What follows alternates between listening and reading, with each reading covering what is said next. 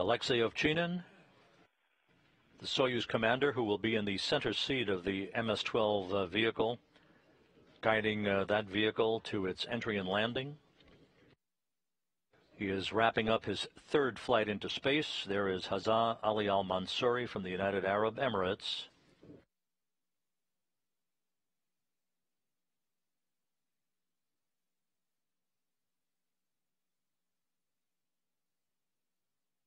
And NASA astronaut Nick Hague. Hague will be in the left seat of the Soyuz as board engineer number 1. Almansoori will be on the right side of Ovchinin in the right seat as board engineer number 2 for tonight's entry and landing.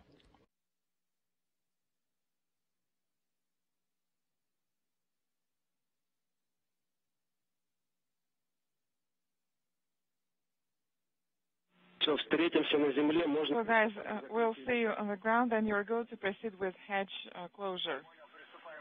Copy, and we'll proceed with hatch closure.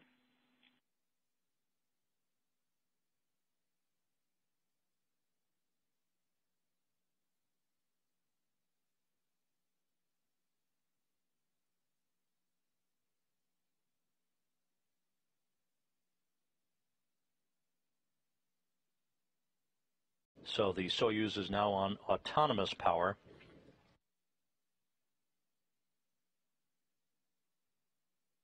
Alexander Skvortsov will supervise the closing of the station hatch. The Soyuz MS-12 that is departing the station a few hours from now, and there you see the hatch closing at 11:20 p.m. Central Time. The Soyuz hatch is now closed.